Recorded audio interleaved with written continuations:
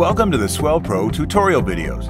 In this video, we will show you how to calibrate IMU for the SplashDrone 4. Proceed IMU calibration for the following situations. 1. The drone cannot arm, unlock the motors after the compass calibration. 2. The drone sways or drifts excessively during hovering in GPS mode. 3. The drone has been crashed or subjected to the heavy shaking. 4. The remote controller screen prompts, warning IMU error, calibrate IMU. Please be aware that IMU calibration should be performed with the drone on a stable, level surface.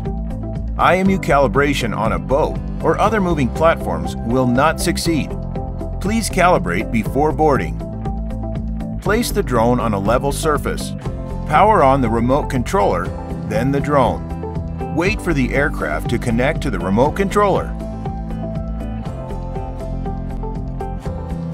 After the connection finishes, hold the left joystick up to its highest position.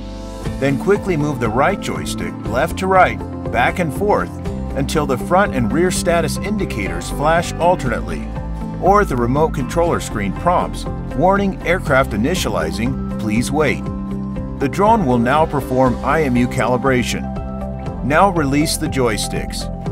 This process will be completed in 20 seconds. Do not move the drone during this process.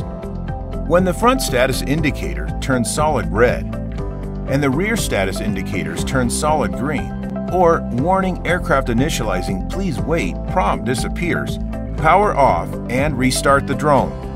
IMU calibration is complete.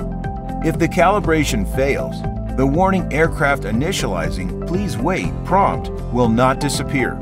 Please follow the steps and try to calibrate again. Thanks for watching.